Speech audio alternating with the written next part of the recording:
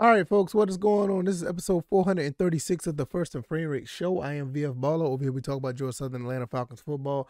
And today, we're going to talk more Georgia Southern football. I know I'm supposed to talk about Atlanta Falcons football, but to be quite honest, I'm not necessarily disappointed in the Atlanta Falcons because it's the NFL. But it's just so much going on with college football and what Georgia Southern's doing. It is exciting. It is a very exciting time to be following or being a fan or just keeping your ear close to what Georgia Southern is doing because it is a great time in Statesboro. We're going to talk about all of that and everything in that umbrella. We will end up doubling back to the Atlanta Falcons as they play the Rams. I'll do a pregame show on my YouTube channel and we'll just go from there. If this is your first time here, welcome.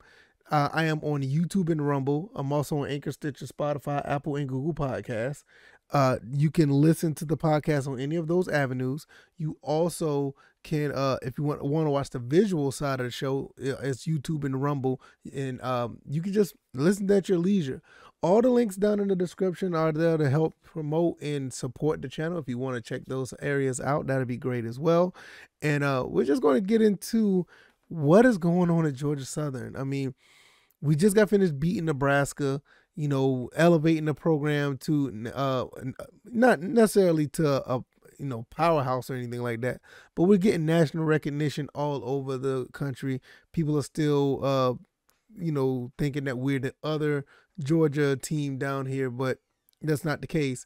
That's another story for another day. Don't want to talk about Georgia State, but we're getting a lot of recognition, and the recognition is looking really good. We got to go play UAB, and if we win that game, we're going to be looking good for the season, but we're going to talk about that a little bit later.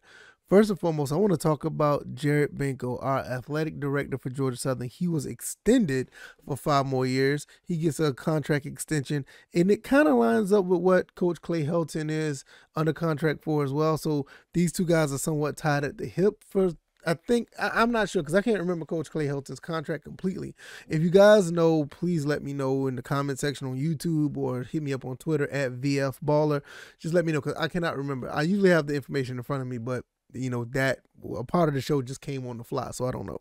But these two guys, as far as the football program goes, have made extraordinary strides to attempt to make this program back to the prominence it was, albeit it was mostly in the FCS, but still, I have to show that we're able to run with the other teams in the FBS. And with this coaching hire and with Jared Benko coming in and showing what he can do at Georgia Southern, it is a phenomenal thing that's been going on for the past few years. And not only just in football, you look at all the other athletics that they've been doing. I mean, the golf team is doing great right now. The baseball team did some nice things. The women's basketball team was showing some shine. It was doing pretty well at one point as well. So it's all over the place. Rifle team. I mean, even the cheerleaders are winning trophies. So it's just a good thing to see if Georgia Southern football could do the same thing. And with Eric, I'm about to call him Jared. Call him Eric. With Jared Benko at the helm, showing and leading the way of what he wants as far as excellence for this program, it's exactly what you want. Because there was also rumblings that he was possibly going to be going elsewhere, and other teams or other programs were trying to get him away because he's already been doing a great job prior to this football season. So with all the things he's been doing, other schools was probably trying to get to him, but he decided to be extended for the next 5 years. His contract is up, according to Frank Solkowski on WJCL News. It is up to 2027, and his base salary has gone up. He's making, don't like to talk about people's money, but he's making a significant amount of money for the job that he's doing. As of right now, I think everything is on point for this team, the football team, and this program to continue to elevate themselves to a higher level. And you wouldn't want nobody else that's leading the charge, in my opinion, other than Clay Helton, not Clay Helton, but Jared Benko. And you want somebody that's on the football team and the coach like a Clay Helton, because Clay Helton has done a pretty good job so far. I mean, with the Morgan State game, and then we turn right back around and beat Nebraska, and a phenomenal, way to win that game. And then now going up against UAB. I talked about that in a previous episode on what we are up against. But I want to talk about what could be the possibility. What's the possibility if we end up beating UAB and we're looking at the rest of the schedule? Because we play Ball State after that. And I want to say after that we play Georgia State. Let me pull up the let's see, where is there we go. Let me pull up the schedule and we can talk about this really quick. At the Ball State we go play Coastal Carolina, which is not the Coastal Carolina of a few years ago. Then we go play Georgia State.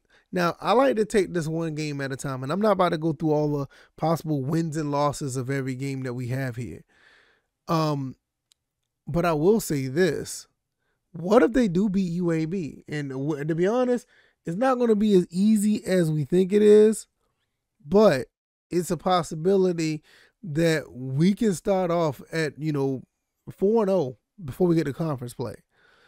I talked about what we need to defend in the UAB game. I will turn back around and talk about that in the pregame show this weekend before the game. So hopefully you guys will check that out on YouTube and Rumble.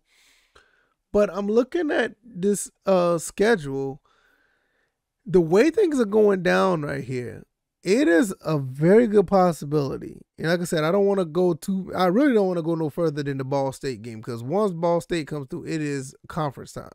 Conference play, not Ball State, but Coastal Carolina and everybody else in the Sun Belt. It's going to be a tough task to get through this.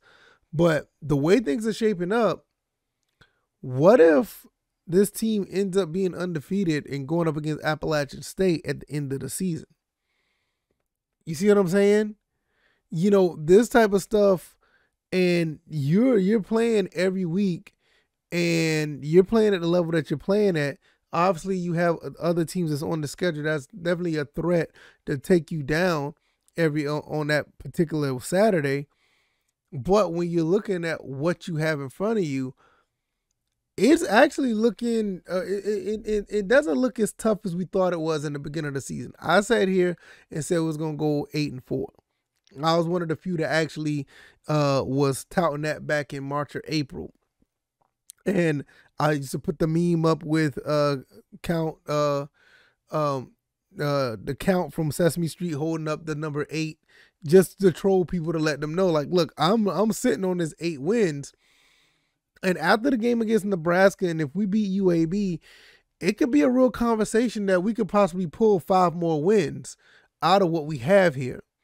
But what happens if we can run the table and we end up down in November losing maybe 1 game or none games? That's not even run none games, but 0 games. What do we look like at that point? I mean, how big that is for recognition? So when you're looking at this team, and I've heard that I heard a little rumblings that we're going to have some recruits at the Ball State game, or guys who are looking into coming to the school. And you look at the other games, the James Madisons, the South Alabama game, the Marshall and the Appalachian State's games. This is one of the reasons why, and I'm going to do a separate video on this, and I need to do a separate video. Especially, I probably will put it more into fruition once we beat UAB, or I ain't going to say once we beat UAB. I want us to beat UAB. But if we beat UAB, I'm really going to talk about this, and I'm just going to give you a small gist of it. We as a fan base, we as, alum and people who have been to the school and been supporting the school for a very long time, if you haven't already, you really want to do that. Support the school to the fullest, because with Jared Benko being extended 5 more years, Clay Helton is at the coaching position. You got all this opportunity right now to be successful this season, year 1. You have the opportunity to be successful year 1. And if we are, it's just going to continue to garner more eyes on this team, much of a bigger fan base. You have no idea what these games would be like if Marshall and Appalachian State are, one-loss teams, and we are possibly at best or at worst a one-loss team as well. And we have to play both of those teams back-to-back in Statesboro. It's going to be bananas. We already got recruits coming into Ball State. We need fans to go out there and be supportive as well. The James Madison game looked like a good one that, people may show up to, recruits and scouts and all this other stuff. That Marshall and Appalachian State game, especially based on what they've done already, all three of these teams have done already, go up to Power 5 schools and beat these teams.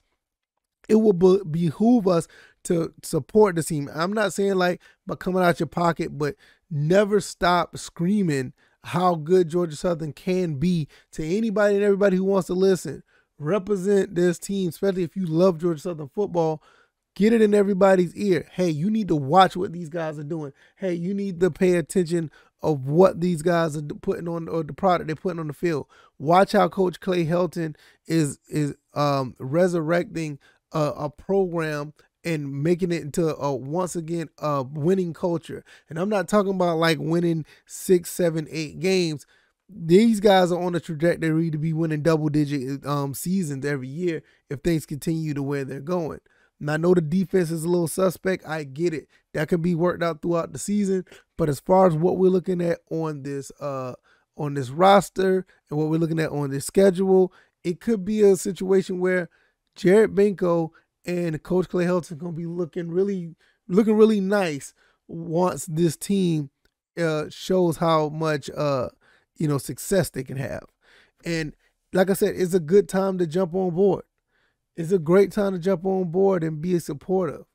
The more we need, the better we are, because at the end of the day, we need to show everybody in the Sun Belt, everybody in the Group of 5, everybody in the Power 5, that this team is prideful. This team has something to play for. We smelt, we've touched, we ate championships here at Georgia Southern. And we need to sit here and act like we know what we're doing. And I'm not saying that we're not, but we need to amplify that completely. Because when you got a guy, when Coach Clay Helton, that's going to be here for a good while, because it was a phenomenal article that was out, that was put out about him wanting to make a perennial Group of 5 team as a part of his legacy, to make one a top-notch team. And you got Jared Benko here that's going to be the AD for the next 5 years. We have an opportunity to support what this team has. And with enough support, we could be in a situation where we're not even worrying about none of these guys are leaving, because the fan base and everybody is supportive and we love them so much. They may want to stick around after the contract is up. But by then, in 5 years or 4 years, I expect Georgia Southern to be, dare I might say, better than what App State is putting out. Dare I say that? Better than what Appalachian State putting out? Because don't get it twisted. Appalachian State is just a well-disciplined coach. Yes, they do have some great recruits, but we recruit from the same pool that they do. So our athletes is just as good as their athletes and vice versa. And you get a lot of 3-star guys. You maybe get 1 4-star guy. It's got the same thing what Georgia Southern did. Both of our teams got one. I think we got 1 or 2 4-star guys.